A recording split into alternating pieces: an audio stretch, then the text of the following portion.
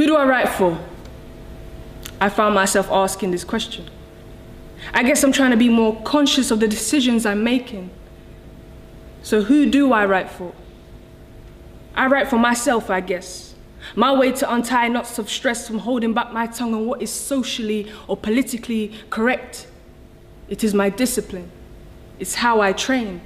Eyes closed, ears open, let the world be my music to zen. Think twice before you speak, pick up the pen, and know I'm not perfect, so yes, I write to keep myself sane.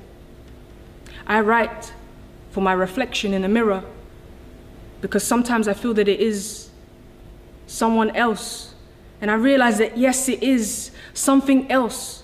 There are cracks beneath the surface. Don't always trust your eyes because they can deceive. When every day we have to wear a mask, every day is a journey of self-esteem, self-worth to be redeemed. So I write for you to forget the reflection. Hold your heart instead, because we're all just being psychologically screwed by some media heads. I write for the truth. I write because nobody listens. I write for this world that's been constructed into a system, a systematic chain that thrives on us being the same, to continue manufacturing for riches that we will never obtain. So I write to heal every man who uses hate as a tool of destruction, which is only because of the absence of love that wasn't hammered in, screwed on to the foundation of your construction. I write for the men and women who grind and grind, time after time, to sustain a family, and society doesn't give you one moment of weakness, and you don't even give yourself a chance to ask why.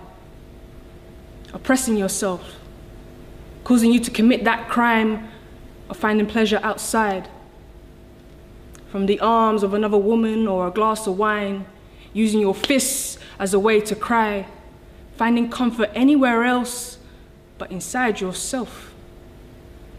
I write to educate myself, for brothers and sisters who didn't get a chance to better themselves, and for too long being taught this idea of being white is being pure. How on earth can you rise up when the very essence of you is your flaw? Please don't run away from who you are, because I found out there is no cure.